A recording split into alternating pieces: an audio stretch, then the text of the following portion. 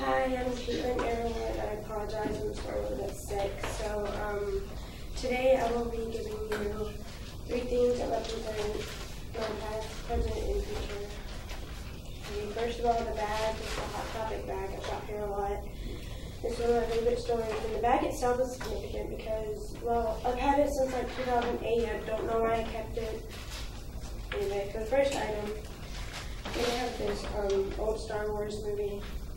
This is one of my favorite movies. This was a movie that me and my dad used to watch together. My dad passed away when I was 12, and it's very significant to me because, well, it was always our thing, that and Lord of the Rings. So, yeah. Candy represents my present because, well, I love candy. That's really the only reason I represent the present. Past, present, and future, really.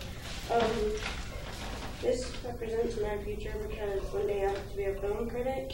I don't know why I picked this specific movie. It's probably because it's one of the only ones that I have at my house. I hope that gives you insight to who I am. Thank you. Sorry, I'm a little nervous.